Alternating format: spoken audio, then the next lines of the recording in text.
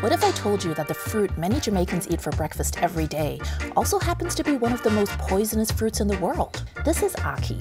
If you don't prepare it carefully, eating ackee can lead to dehydration, seizures, and in severe cases, coma and even death. So why would anyone take the risk to eat it? Because ackee is one of the most exquisitely delicious foods you'll ever try. In this video, we'll learn about the history of the ackee fruit, how it came to be such a staple of Jamaican cuisine, the proper way to prepare the fruit so that it's safe to eat, and how to make ackee and saltfish, the national dish of Jamaica. So keep watching.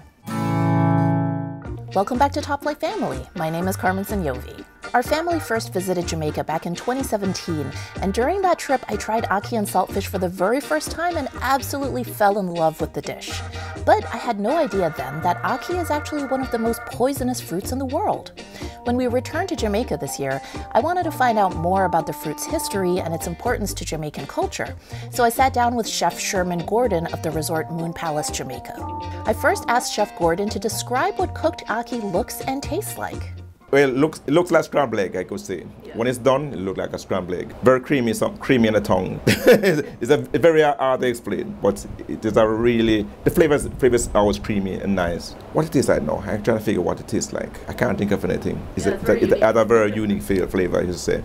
Very unique flavor. Ackee is part of the soapberry family, which means that it's related to fruits like the lychee, the rambutan, and the longan, or dragon eye fruit. Historical records suggest that ackee came to Jamaica from Ghana, and it was most likely transported via slave ship in 1778. Though the ackee fruit is native to West Africa, it's cultivated there mostly for non-food uses, everything from making soup to making ointment for treating headaches and ulcers. Jamaica is probably the only country in the world where ackee has become an integral part of the national cuisine. Most Jamaicans from early days, for a child, you have a lot of ackee tree in the backyard, so you can pick all you want. I always say before we eat it for breakfast, lunch, dinner, snack, you name it. So it's there, right? So it's a very important part of our culture. But eating ackee is inherently a dangerous pursuit. Before it becomes ripe, the fleshy, edible part of the fruit contains high levels of the toxin hypoglycin. If you consume this toxin, it can lead to an acute illness known as Jamaican vomiting sickness, which is exactly as nasty as it sounds. It can cause profuse vomiting, altered mental status, seizures, and hypothermia. If left untreated, it could result in coma or even death. As the ackee fruit ripens, the levels of hypoglycin in the fleshy edible parts drop dramatically, making it safe to eat. But even in ripe fruit, dangerous levels of the toxin can be found in the seeds and the rind, so it still has to be cleaned and processed extremely carefully. As a child growing up, we know that you have to open first. You have to ripen a tree, then opens. Once it's open, they'll be cleaned properly, and the whole process. So all of us Jamaican young lads, young people, we know from early how to take care of the ackee. So we take this out. Take this out. We take the seed off, like that. Then what we do, anything at all inside like this, we take it out. All the red sections, take it out. Also take out any black section. So. And this now is cooked in the salted water. Now, our family lives in New York City, where there's a huge Jamaican population, which means that we're lucky enough to have easy access to some amazing Jamaican food. It puzzled me, though, that ackee and saltfish was the national dish of Jamaica, and yet we'd never been to a Jamaican restaurant in New York that served it. Well, it turns out that's because it's almost impossible to get ackee here. The importation of any type of ackee into the United States was banned by the FDA in 1973 because of its dangerous toxins. Finally, in 2000, several companies were given permission to sell frozen and canned ackee here.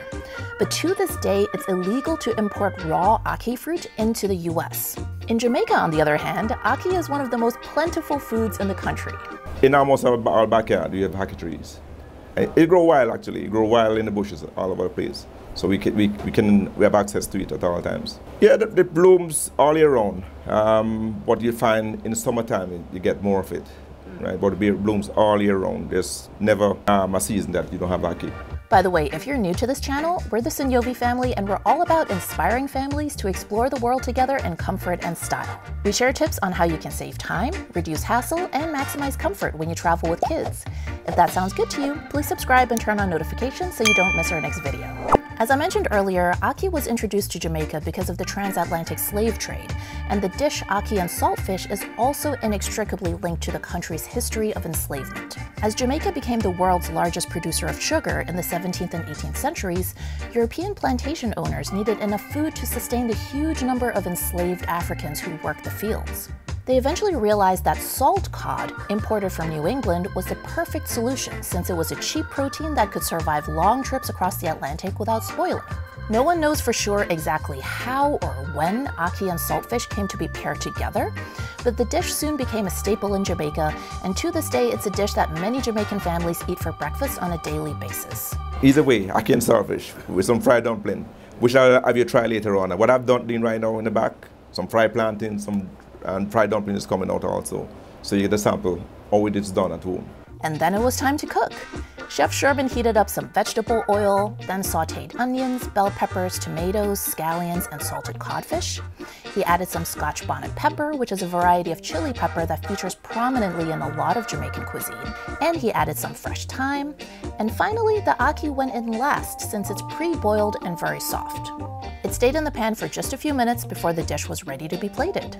Chef Gordon served the ackee and saltfish with fried dumplings and plantains, and our family enjoyed every last bite.